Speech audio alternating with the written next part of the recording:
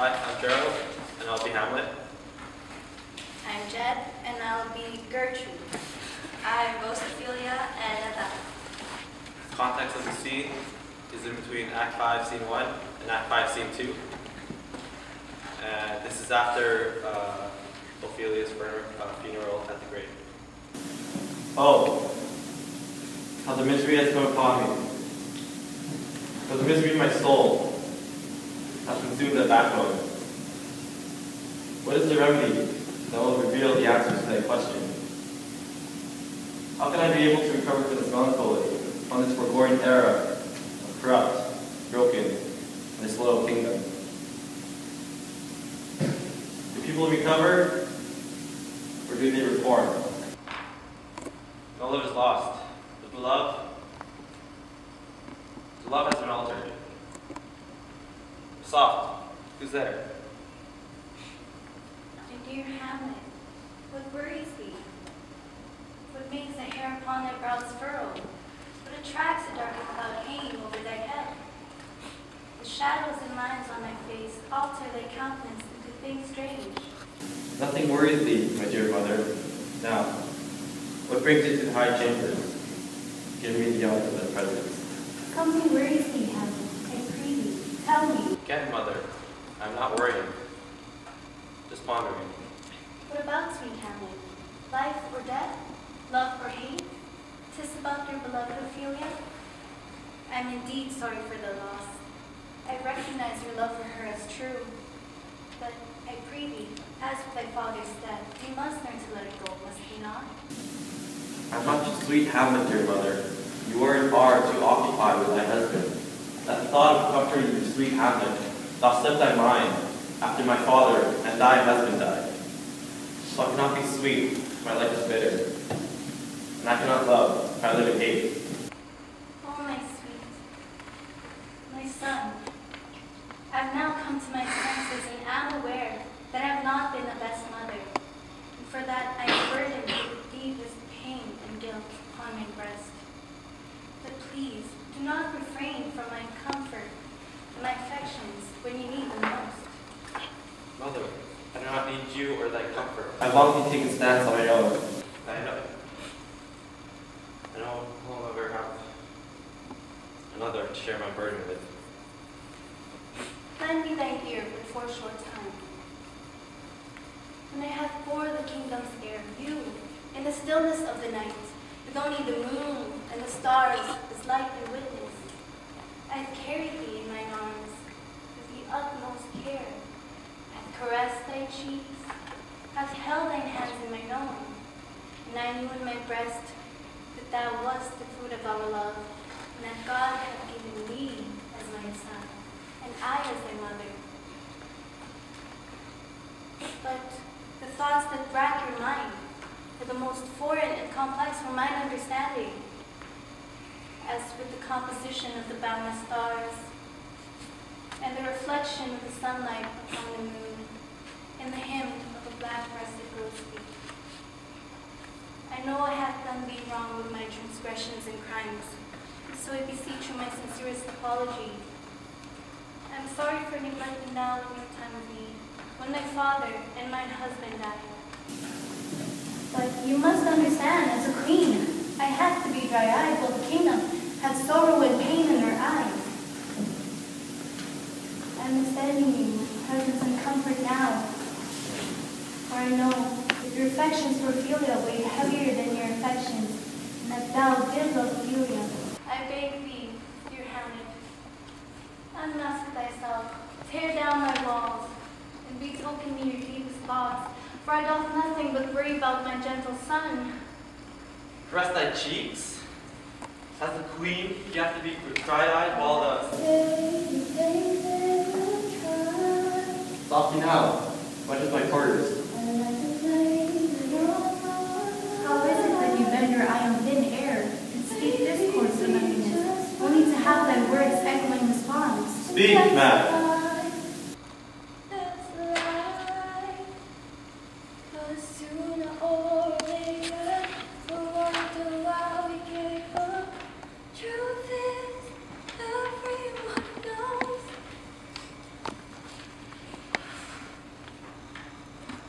Without truth, be a liar.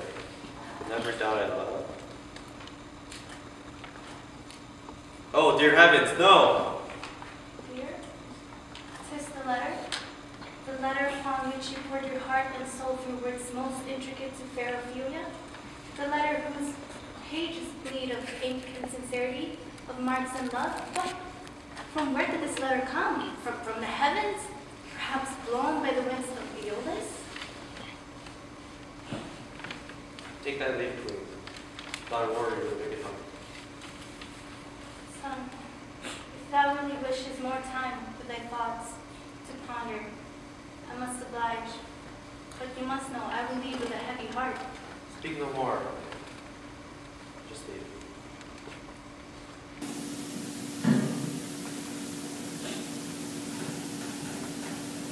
My lord. Ophelia? Hi, my lord. Oh, how I missed you. Thy voice soothes me in this time of need. My voice, my lord? I know not what thou speakest of. Thy words flatter me, too much for mine own good. And I shall speak with such clamorous words.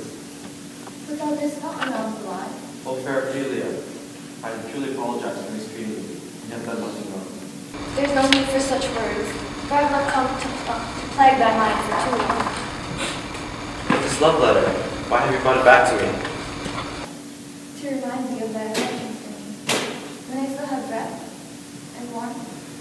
I now realize that I have been persuaded one too many times, but I was too afeard to challenge it. For that, I'm burdened with a deep regret for neglecting, denying my own feelings. But I was never truly worthy of thy love. I even denied that I wrote this very love letter. I cannot fathom how I left this world so abruptly, that I never even had the chance to say goodbye. True, 'tis how you treated me. But I now realize thy motives, for I have gained knowledge of thy plotted revenge against King Claudius. It is not irrational, for he doth wear the shape of a marigold in bloom, and thy of a barberry. That I realize your mistreatment of me was misconstrued. But what thou speakest of no longer racks my brain. The matter now is why you appear in front of my eyes. Any rational reason escapes me. Do not bear with it, for I have come to dispel thy worries of certain things, my lord. I have come to calm thy mind with the raging waves that continuously crash at the day of thy subconsciousness.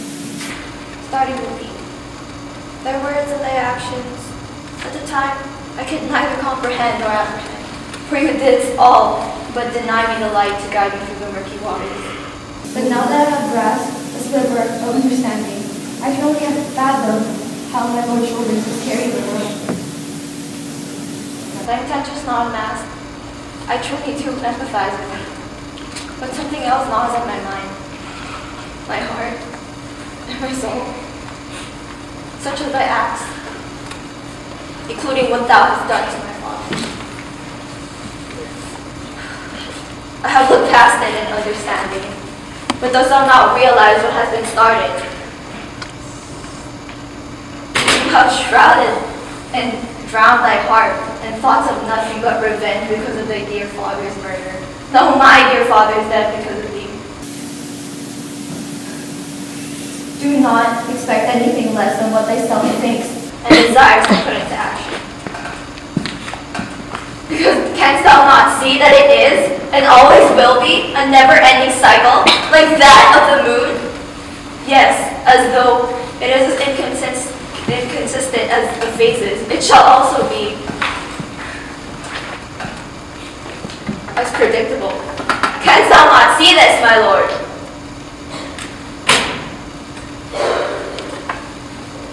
Forgive me, my lord.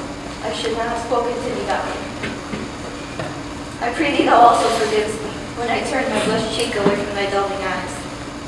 Methought my lord was nothing but an errant knave, and I an anemone. That thy tenders of affection was of sweet nothings, offered with buttercups. I did love thee, ere and I do wholly forgive, but my cold, rotting, unbeating heart could have frolicked in the field of ambrosias. Nonetheless, I hope these words of mine have calmed the rapid meandering streams of thy mind's thoughts as they plunge into my ocean of understanding. Adieu, sweet Hamlet. Adieu. Hello. Hey, don't part this soon.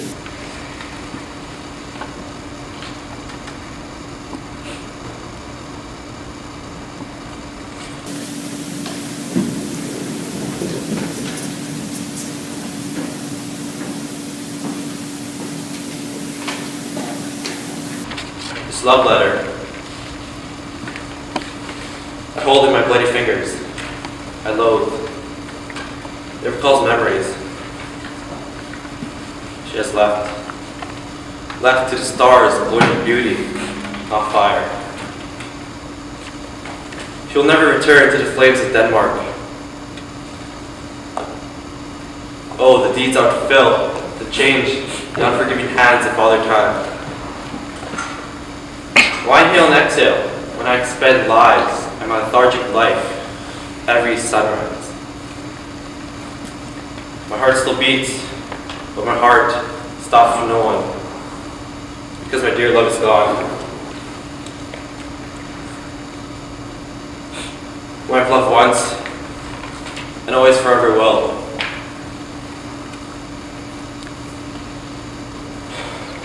She was manipulated.